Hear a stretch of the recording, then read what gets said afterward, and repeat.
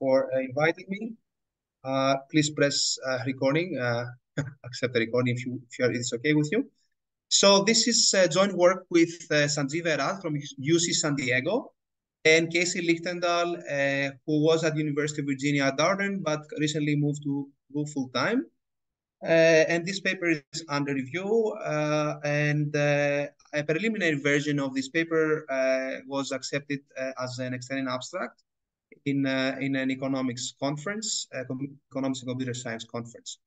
And then there's this forward to journal process, and it's currently in the revenue management area of management science. So because it has some revenue implications. So I'm going to talk about innovation contests. If you are not familiar with the setting, very briefly, I want to explain this to you. An innovation contest in a monopolistic setting, in a traditional setting, you have a firm. The firm has a budget and typically splits the budget into prizes. So in terms of the designing the contest, you are thinking about how do you split a given budget that you have with the objective to maximize the best solution as opposed to the total number of solutions. You care about the best. So that's why we call it innovation contest. And this is also related to a paradigm in doing innovation. You don't do innovation in-house. You open the boundaries, and it's called open innovation because you want to innovate with a much larger setting of users, let's say. So that's the monopolistic setting. What is different? And in our talk, we talk about dueling contests, competing contests. It's very different than the monopoly setting for the following reason. If you have a platform, let's say Innocentive, which is now acquired by another company called Zoku Cloud, but Innocentive is a very popular example. You have this platform where multiple firms, competing firms with competing objectives, they host their own contest, their own innovation contest on the platform. So these firms have different budgets. They split the budget into prizes with the objective each firm to maximize their own best submitted solution. So the difference is the submitted solution. So you care about the best, but out of which set of the participating set, which is an endogenous set of, so you need, the point we make here is that the way you design your contest does not affect only the actions that these people take upon entering your contest. It also affects who, in terms of who enters your contest, in terms of numbers, in terms of quality. So these are the two ways we are distinct from what we know so far about monopolistic contests. And to motivate the setting, a couple of things to remember is that when you go to Innocentive, you see, or if you don't like Innocentive, think about Kaggle, think about any platform you like that hosts innovation contests. So you have several firms. AstraZeneca could be an example, or some foundations. They host their own contest. And there's a specific description, and there's some deadline. There's some information being shared. One thing you observe is that people, solvers, self-select content. You cannot really enforce people. Oh, go to that context. Oh, you go to that. So people self-select contests. And you have many contests to self-select. If you think of academia, we also self-select which journal we submit our papers to, right? And we self-select which areas we're working on. So there are some parallels with this setting.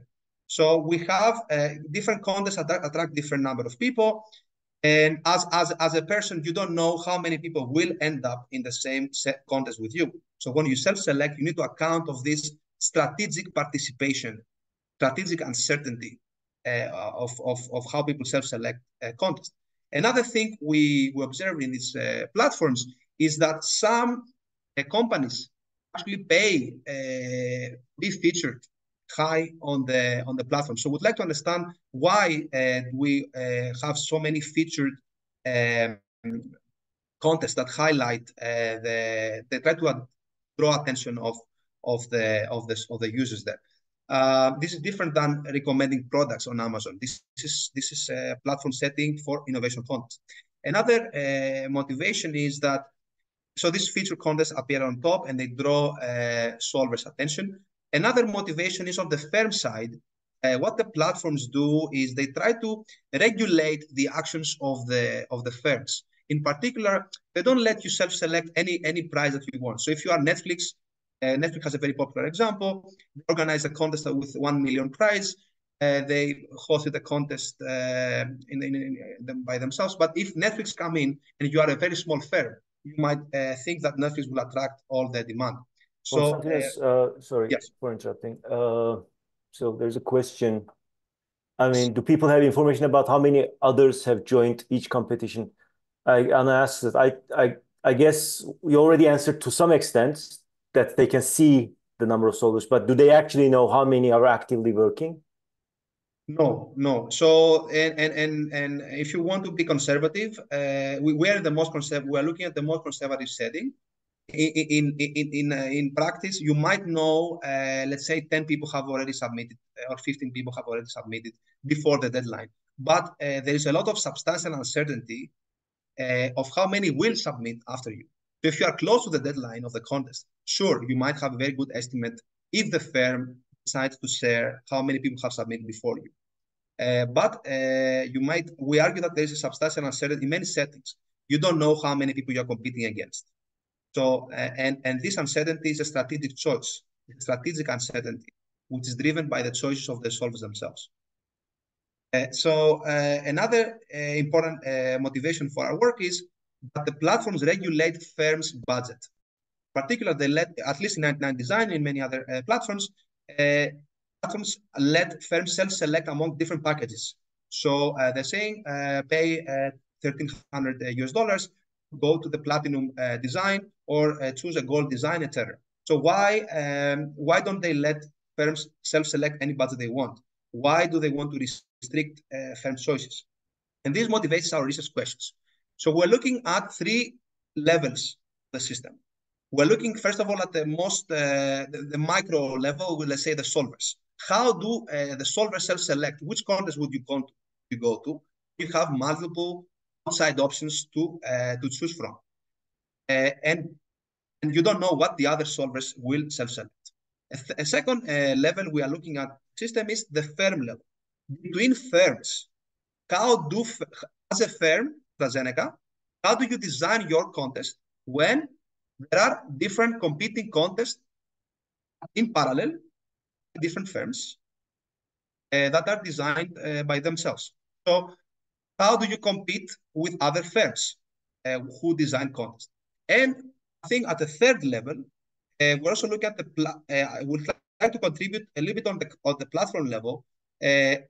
What kind of budgets would a social planner select? If you care about welfare, because platform to some extent they care about the welfare of the firms who host contests and the solvers. Because you think about the long-term view of the platform, it's not about make some money now, it's also the welfare. So do feature contests maximize welfare? Also, because it's also related to matching. How do you, as a platform, what can you do better to match talent, skills of solvers with needs from the firms? So we'd like to contribute a little bit on the matching side. So what do we know about this problem? Very briefly, I want to make the claim that most of the people who have worked on innovation contests are belonging to the category of, they have looked, how do you design contests in a monopolistic setting, at least in OM. They have looked at this from various different angles. The emphasis here is on the plus plus. If you don't see your name, it's on the plus plus. So very large literature in the monopolistic setting. I personally have worked on how do you design a monopolistic setting when people have outside options. Perhaps I could add a little bit more papers, but till 2021, this is more or less the picture. And people in economics and computer science have worked a lot on competing auctions and competing contests. And what is interesting, these are the Journal of Economic Theory papers, econometrica papers that you see here, games, economic behavior, this kind of papers. So this problem is, to be short, this problem is very hard problem. Hard, I'm not talking about NP hard. It's hard for me when I worked on this, at least. And there are two known problems with why this problem in general, in its full generality, can be a hard problem. There's one issue with infinite regress.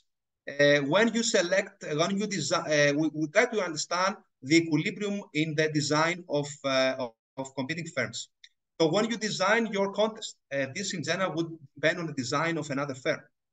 And then design of the other firm would depend also on your design. So there is a fixed point there on the mechanism space. At the same time, there is a non-known analog to the revelation principle. The revelation principle is a tool to simplify life in auctions, okay? Because we abstract away from strategic buyers and sellers equilibrium. Here, because we need to understand the solvers, be able to understand the equilibrium among competing firms. And this paper to understand what happens between firms and at the platform level. We know a lot about solvers. We try to contribute about competing firms and platform. This is the level of focus of this paper. So in short, we don't know much. It's a hard problem for general cases, which is great because I hope it's fine with you if we make some simplifications of this problem. So I'll start with a very simple example to gain intuition. To actually this example, if you understand this example, you already get a very good idea of what the paper is about. So we have two firms, and each firm hosting an ideation contest, meaning we are asking for ideas to solve a difficult problem. We are two different firms, A and B. There are four solvers. Each solver is selecting one. Do we go to firm A or do we go to firm B? The firms have different budgets.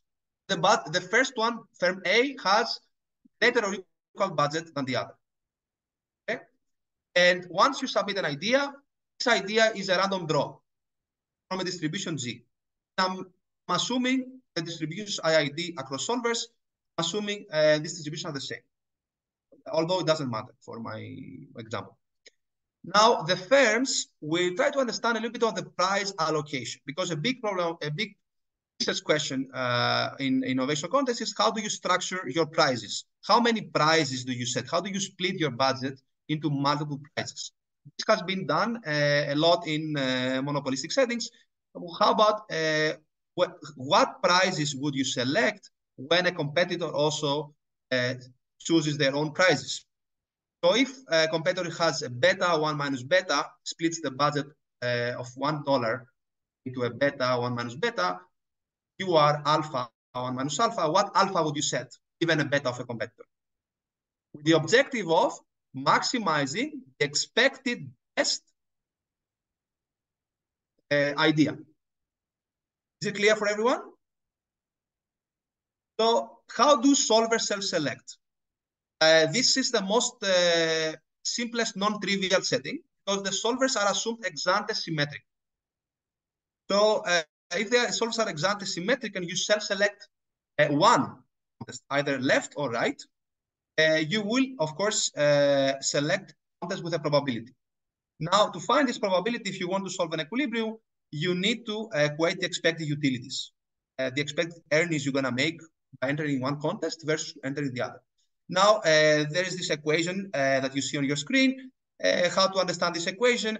Let's say on the left-hand side, when, as a solver, when do I get the prize alpha? This is the top prize. I get the top prize when the other three do not participate. When the other three do not participate, I am the only one. Then this happens with 1 minus p, independent draw. So 1 minus p to the power of 3 to the third. This is the chance I have no other competitor, and then I get alpha. In all other cases, for example... Sorry for interrupting. Question. Do solvers have better information about their solution qualities than the platform? Do they have any information about other solvers' skills? No, this is the most basic setting. I'm assuming solvers are ex ante symmetric. As a solver, I have no way to know how the firm would evaluate my idea. I'm just choosing which contest I would submit an idea. Then the firm evaluates my idea, and then I get a random draw from G. I don't know what the other people will get.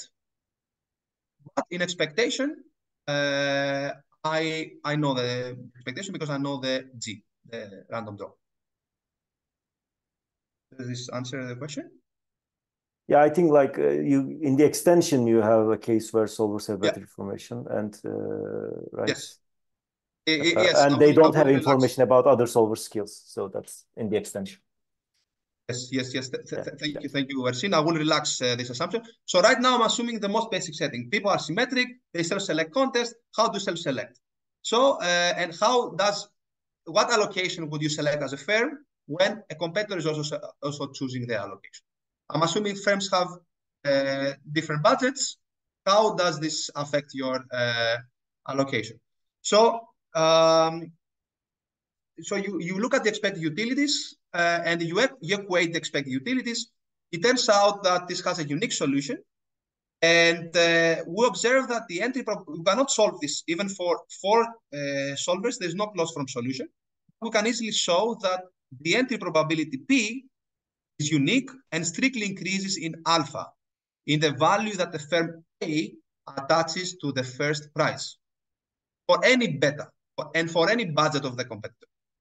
This implies, okay, this means that if you care about participation, you just need to maximize the value that you allocate to the first price. So essentially, you should allocate one price.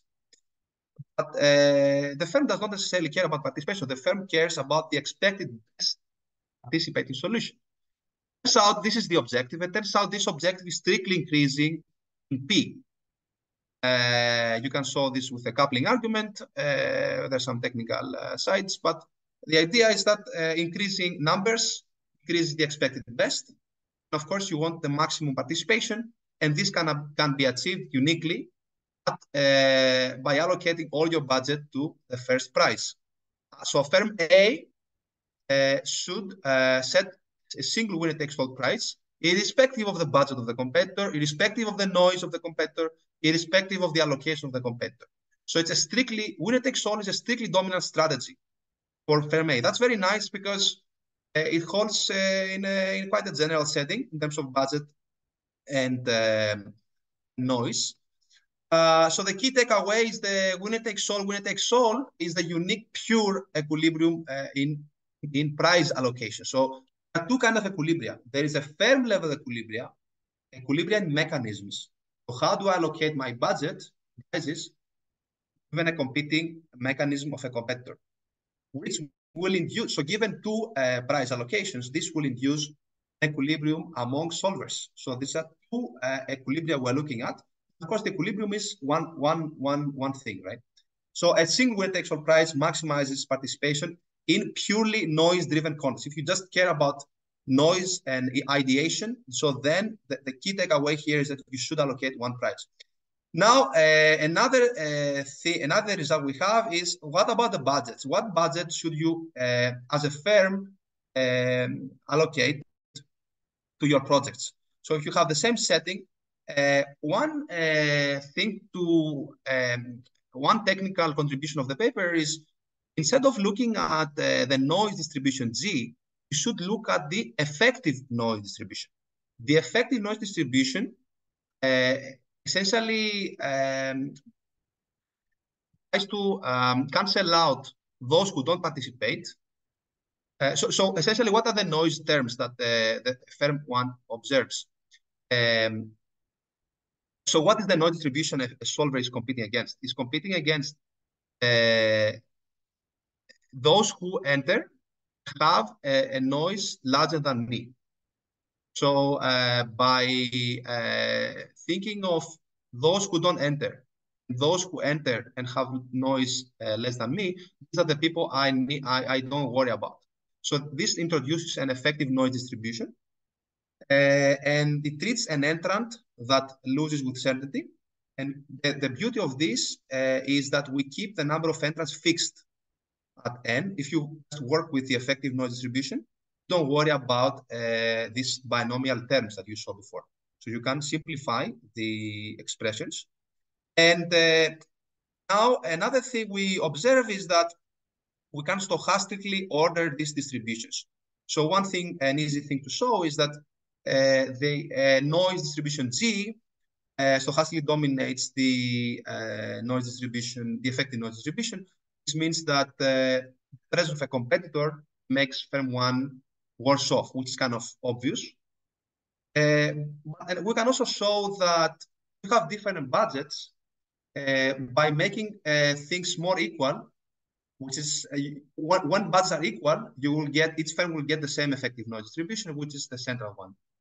But compared to this, the firm with a larger budget is worse off, and the firm with a lower budget is better off.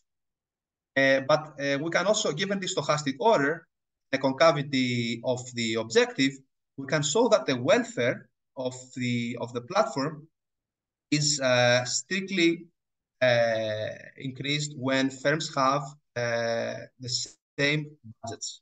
So make contests more equal maximizes welfare. So welfare means the sum of the firm's objectives and the total users, solvers payoffs. And a third kind of contribution we have is that we compare the setting where firms have the same budget now, and now we are looking at what can so we should have the same budgets, okay? What I'm saying now is at the solver level, what can the platform do better to, so one setting that's happening now is the system on the left. We have solver self-select contests. What can the platform do better to improve this self-selection?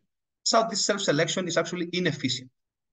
And we see this is kind of a known result in search. If you have worked on a search problem, you probably know that people self-select into opportunities that are ex ante have a higher potential. So, for example, the AI trend right now may attract a lot more people, inefficiently more people working on AI problems than problems of other societal value, because people self-select. The same happens when solvers self-select across contests. So what can the platform do better to improve, alleviate this inefficiency? So we compare the setting where people self-select versus a setting, so people self-select with 50-50 probability. You have a stochastic entry versus deterministic entry, so which makes half of the population enter in one contest, half of the rest enter in the other contest. These two settings on expectation are the same, okay? But how do they compare in terms of welfare, in terms of solvers payoff? So the featured contests that we see on the platform essentially attract solvers more to this contest. So they kind of simulate the system on the right. So we'll try to give a kind of argument why do we observe so many featured contests? What is the value of the featured contest? One way to think of the featured contest is that the platform can nudge. The platform cannot enforce the entry of the solvers, but the platform can nudge the entry of the solver to certain contests by featuring some contest to the other. So is this a good practice for the platform? And the answer is yes.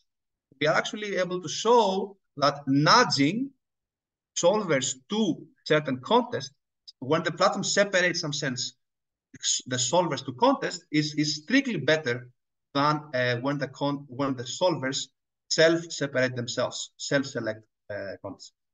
And of course, when the setting scales to infinity, these two will become equal, if you are wondering.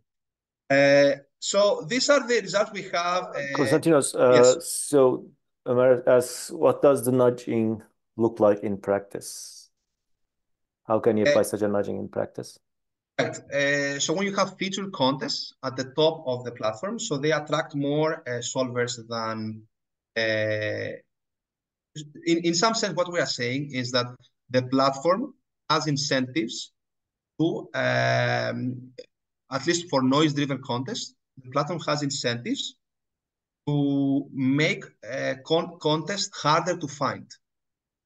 So to reduce the discoverability of contests. So that we can nudge, as a platform, can nudge the demand to certain contests will become everyone strictly better off. we were saying. Yeah, instead of saying this nudging to a certain contest, maybe can we rephrase this as leveling the participants in contests? It's better. Like if one contest ends up being like already popular, you actually want to promote the non-popular one so that new solvers will actually tend to participate to that one so that you level the number of participants. That's where the result comes from, right?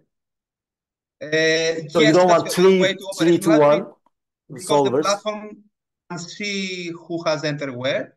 In our set, strictly speaking, in our model, we have a simultaneous setting.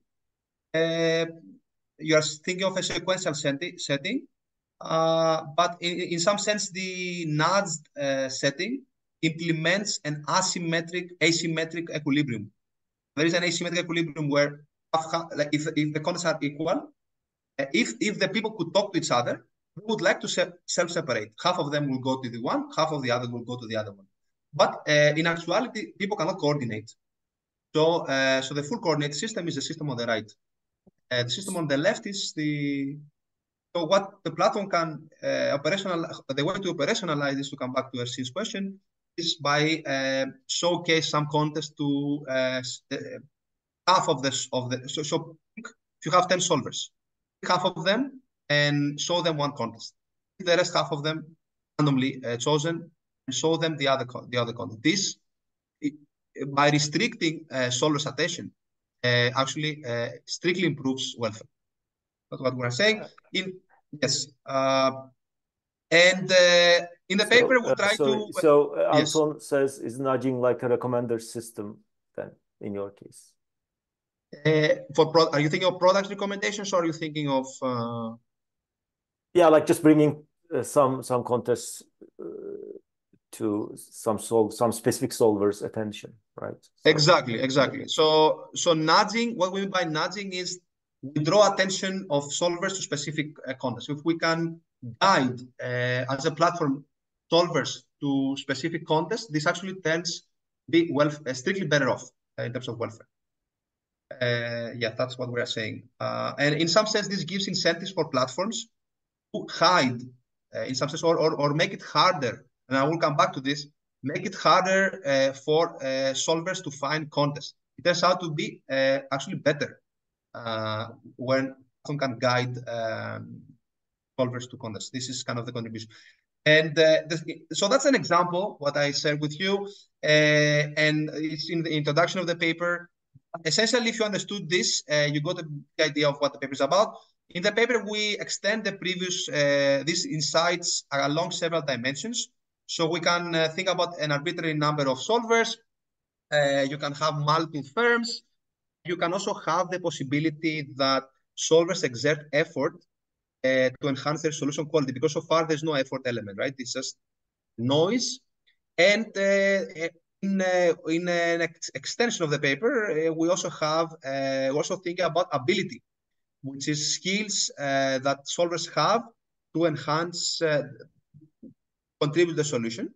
So here, what the way to model this is that output of a solver I in contest J is a random variable, that's why a capital letter, times the effort that you put. I is the solver, J is the contest, to the power of theta. Now, what this theta captures is sensitivity of the outcome with respect to effort. If theta is 0, outcome is purely noise driven. When theta is infinity, very large, the outcome is purely effort driven. We can have a wide range of parameters of theta, capturing settings where both effort and uncertainty captures the outcome. Now, the review process, interestingly, pushed us more to understand better this Zij parameter, and we can distinguish along two cases of what does this Zij capture. So there are contests. We'd like to categorize contests across two dimensions. The noise-driven contests, we interpret Zij as a noise, and these are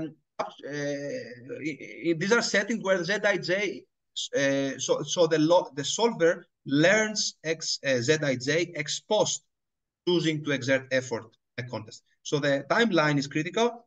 As a solver, you first select a contest, then you select how much effort you exert, and then you submit your solution. But your solution is being evaluated by an independent expert, by the market, why the noise impacts the ranking of your solution ex post exert effort.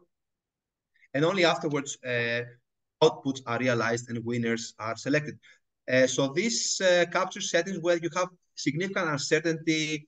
It's an open-ended problem, whereas this uncertainty is key to understand the output. So, for example, you don't even know how to even solve the problem. So it's an open-ended problem. So that uncertainty should only come after you exert some effort to the setting. So Zeta in noise-driven setting, noise is coming to play after you exert effort. So when you exert effort, you should account for this. There are also, in contrast, ability-driven contests in which you have the ability is the solver learns Zij fully, privately, before even selecting a contest. This is a skill. In some sense, you know how good you are. You self-select to a cross-competing contest. Okay, this is the key distinction, and will contribute to both contests. So very quickly, just to summarize the insights about noise-driven contests, we start with a benchmark with a monopoly. In the monopoly, what's kind of known is that when you design your contest, you don't care about participation because it's a monopoly. You have only one contest. There is nothing else. That's what we call a monopoly. And here you allocate the optimal contest design is as a firm, you should allocate multiple prizes of equal size. So why equal size? Why multiple prizes? The equal prizes, I would say, is kind of expected because it's a symmetric setting. And multiple prizes, it's not so simple to explain. In general, this depends on the characteristics of the noise distributions. So many people have contributed to this direction. Ersin, in particular, Ngorpeoglu has a lot of work on these lines. So this is the monopolistic setting. We are interested about the oligopolistic or in general, the dueling setting. The dueling setting, we can show the existence of a symmetric equilibrium at the firm level always. Don't be confused about two equilibria. There's one, the firm level, firms compete by, we're looking at equilibrium in mechanisms. How do you select price allocation given competing allocations by competitors? So we can show here that the same insight continues to hold. And in particular, the equilibrium allocation has weekly fewer and larger prices compared to a monopoly. But we can also show that when theta is 0, when output is purely noise driven, so when effort does not matter, we can show that there's a unique equilibrium that is all firms allocate winner takes all. And interestingly, all this, in general, whether you set multiple words or not, this depends on the noise distribution and depends also on the theta, on the sensitivity of output with respect to effort. It does not depend on the firm budgets. What this implies is a simple corollary of this. If you combine all this, is that for any noise distribution, so what we know from literature is that the noise distribution plays some role to allocate prices. What we can show in the competitive setting is that for any noise distribution you have, because of because of continuity and because of uniform convergence with respect to allocations, these are kind of some technical reasons, but we can show that essentially when theta is small or positive but small, the effort plays a role, not too much. We are close to the noise-driven setting. The purely noise-driven setting, we know winner takes all is optimal. Close to, we can rigorously say that close to a noise-driven setting, one price is an epsilon equilibrium in some sense. So approximately optimal. So you lose at most epsilon by allocating one price. This approximation becomes tighter, much better as uncertainty is more important in the setting. And guess what? Innovation contests a lot about uncertainty. So if uncertainty is very, very large, the recommendation from our paper is allocate one price. Okay, and this is approximately optimal. This is about the noise-driven contest. We also have contribution about the ability-driven contest, which to me, I found it very interesting because I have worked on this setting. It was kind of a blue ocean, kind of at least this model generalizes some previous models in a non-expected way. At least to me, because I have worked on this problem quite very well. So we have two firms again with different budgets. Now we are assuming that it's an ability-driven contest. So we're assuming people have different abilities, different skills, which affect which contest we select. So think of it, for example, top coder, which run multiple simultaneous contests, and some of them are about data science, some of them about programming, some of them about design. So as a solver, we have different expertise in different settings. So, and we are thinking about a diverse platform in the sense that the skills you have in a certain contest may be correlated with the skills you have in another contest. So how good you are, for example, if you work on a modeling paper, it might be correlated if you work to an experimental paper. You might need some modeling skills. So this correlation of skills of solvers when they allocate themselves across a contest. So we want to capture this inter-contest dependence now by modeling ability of the solvers as a two-dimensional type. Konstantinos, sorry, we have like around, let's say, 5 minutes left so that we have time left for questions. So if you could wrap up. Yes, I might need 2-3 more minutes, but yeah. Yes, thank you for letting me know. So the idea is that we want to capture dependency of contests with ability of people. Okay, so we model solvers as a two-dimensional type with private information. So I know my type. Type is a two-dimensional vector, and we have and abilities are different depending on which contest I will select. The question I have for the audience is, which contest would you select when you have different abilities and you don't know the abilities of the others? Abilities are drawn by ID across solvers per contest. Abilities contest, my ability in one contest and the ability of the other could be correlated. So we have a joint distribution. So how would you self-select yourself into the contest? If one contest has a larger budget, the other has a smaller budget, would you always go to the contest with a larger budget? And the answer is that if budgets are equal, this is a trivial setting, right? If you have equal budgets, $1, $1, you have different skills. You would, of course, strictly prefer to go to and these are winner-takes-all contests. Of course, you would strictly prefer to go to the contest with that you have the highest skill. But what happens when the firms have unequal budgets? So that's a non-trivial setting, at least to me. And we're able to show that when budgets are different, you go to the contest with, so you transform your ability with some function. And we're able to show this separation.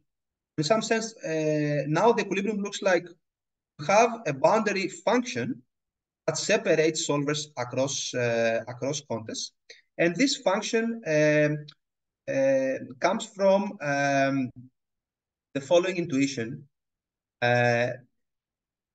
So it's not so simple to explain this in 1 minute, but the structure of the equilibrium is the setting is very, very rich here because we can characterize this. We need to characterize the equilibrium in terms of a function.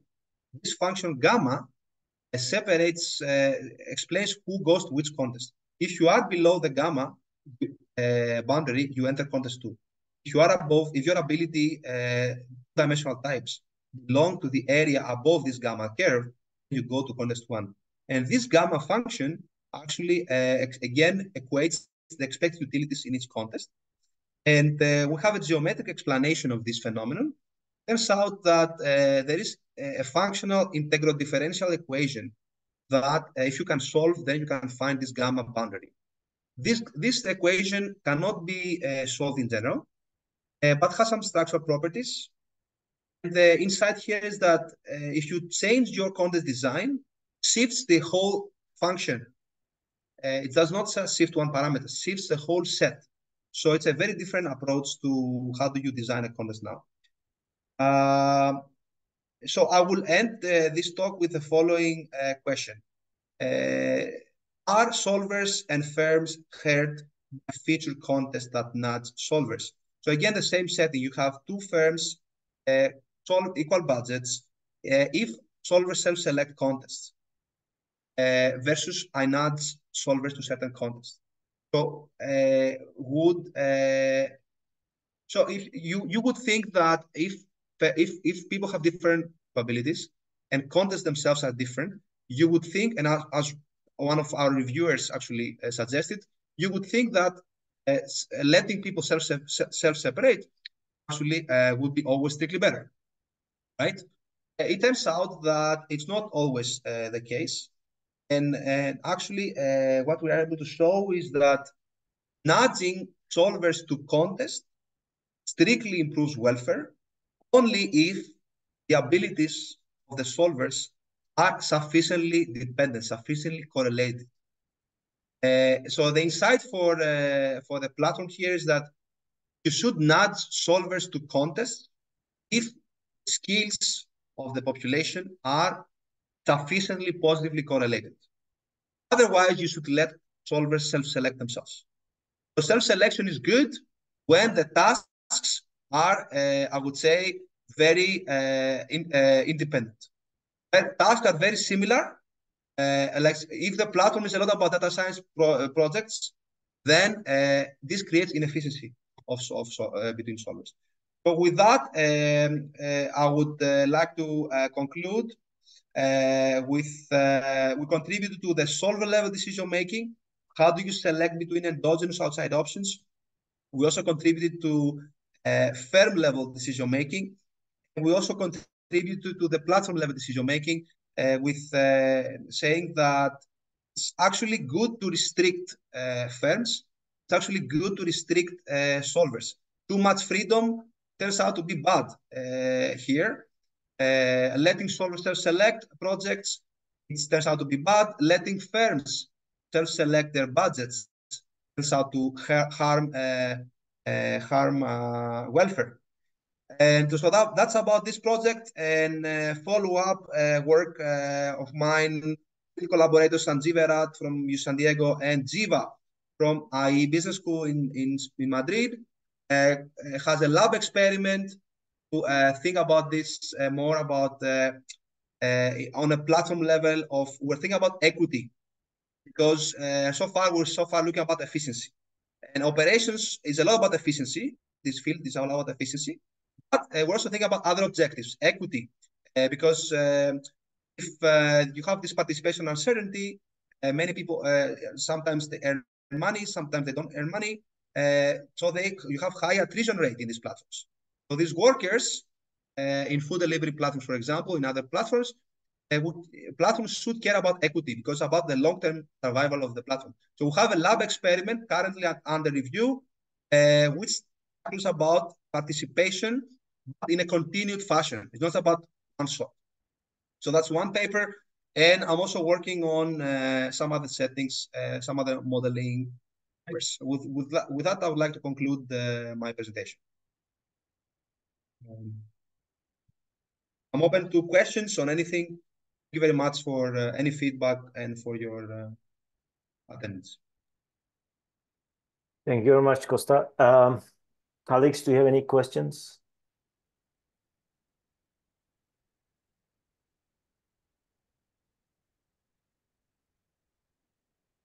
Okay. If not, let me start then with some questions, and then Yeah. maybe it may inspire others. So I would like to follow on the nudging part a bit. Right. First of all, I must say I think this is a really interesting paper. Actually, it tackles really difficult issues, like in terms of technicality. And when I read it, it's actually like a combination of three papers. Unfortunately, that's what you need to do nowadays to publish at our top journals, right? But Thank you. so Yeah. let me ask about nudging, Vivid. So right now, the belief structure is like that, right? So I choose a contest, right? I'm mixing, of course, in equilibrium with some probability, and I choose a contest, but I don't know exactly how many solvers chose that contest with me. And then, depending on my belief, or like kind of this random number of participants, I determine an effort. That's how it works, right? Correct. So, okay. So then how do these beliefs work in the nudging case? Like, let's say I'm nudged to a certain contest. Let's say there are 200 solvers that I know, right? That can potentially participate in two contests, and I am nudged into one contest.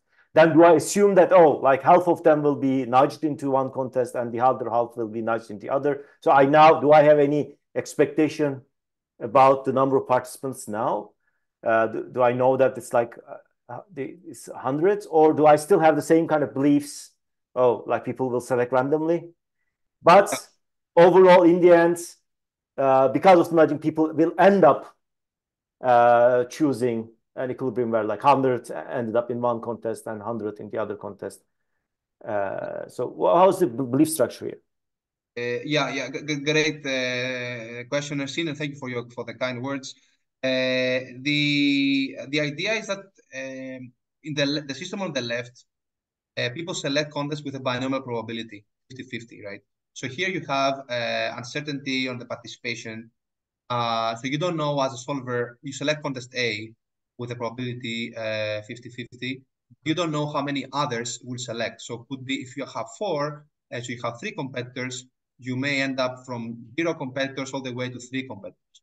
System on the right, when you are nudged, is an equilibrium actually to follow the nudge because you know you're going to have one competitor. So switching, so let's assume that you are one solver. So look at the system on the right on the screen. Have four solvers. Two of them are nudged to contest B. You are one of these two nudged to contest A. If you switch, your belief is that there will be two others versus if you stay, you're going to have one other. So you are actually, it's an equilibrium. The system on the right implements an asymmetric equilibrium, which can only be achieved through some coordination with the platform.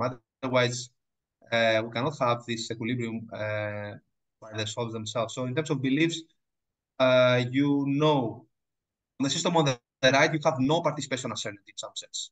You know how many competitors you're going to have. And this is strictly better in terms of solvers and in terms of aggregate welfare. That's what we are saying. Actually, for the ability-driven case, the insight we have is that it's not always strictly better. It's strictly better if correlation, if the abilities between solvers are highly correlated, sufficiently correlated, then you should nudge. If abilities are independent or not so much related, then you should let people self-select. And we actually have a characterization with an example in the paper that has a particular dependent structure from copula. So if you have copulas, you can really operationalize this dependent structure. We can have an if and only if condition in an example in the paper. So I guess in a manner of speaking, that's to me that sounds more like a load management, right? It's not like I need one solver in a particular context. It's about I want kind of equal load around different contests, and I know solvers to know that kind of kind of load sharing rather than randomly selecting between them. So that's what nudging is about. So I think this is kind of important because if you go to the heterogeneous case, and it's my follow-up question, right? This is the So heterogeneous case, yes. yeah, like when you have a heterogeneous case now, whether you actually specifically point solvers to a certain contest or whether you are trying to load manage, that's gonna differ, right? Actually, you may end up nudging a solver with, let's say, an ability in the other contest, right? Let's say in contest 2 to a contest 1, and that would be worse. But if you try to load manage, maybe they will self-select to a better equilibrium than what you would do because you don't observe as the platform, right? Who is better at what. So have you thought about that kind of load management, or are you specifically looking at kind of a targeted nudging where even if like an ability of solver ends up being for another contest, I direct it to one contest because I don't know as a platform. I have no idea about the abilities, right?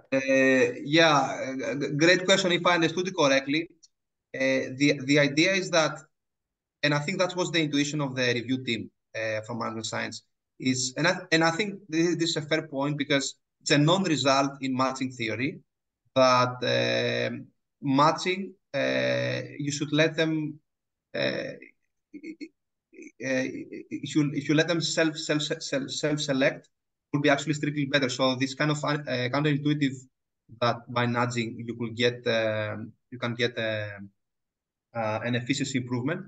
That's why the review team asked us to introduce more heterogeneity in the setting. In the ability-driven case where people have different skills and contests have different ability distributions, so have heterogeneous contests, heterogeneous skills, you would expect that nudging to not work when the settings are the contests are very they are not so much dependent. So if you have you have a contest about biology, you have a contest about mathematics, your skill in biology and mathematics is entirely different. Okay, self-selection there we know very well from matching theory. Self-selection there works better than letting them match to contests, because if the way we operationalize matching exactly as you are suggesting, will eventually allocate guy who doesn't know anything about biology to the math contest, and the biologist and the mathematician to the biologist contest. So, of course, if you do it this way, you can easily see that would be bad. But if the contest, if your skills across contests, the inter-contest dependency is high, then it turns out that nudging, how do you implement nudging?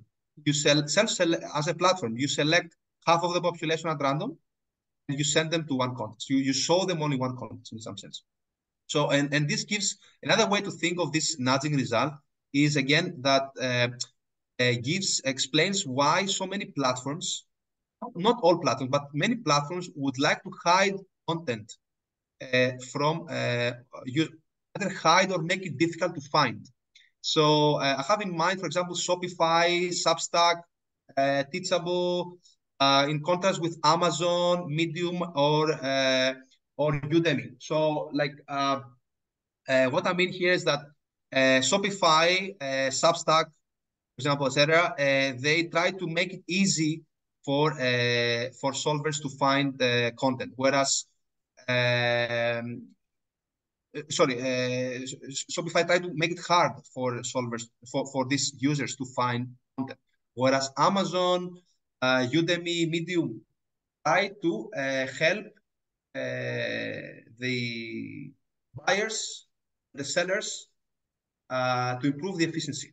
So why these platforms have observe this difference in the behavior? So this is much more broader than innovation contest, okay? But our setting says that we can apply this to innovation contests either by featuring contest or by setting you have many contests and many solvers. The platform has an active role to play to improve the matching of talent to problems in some sense.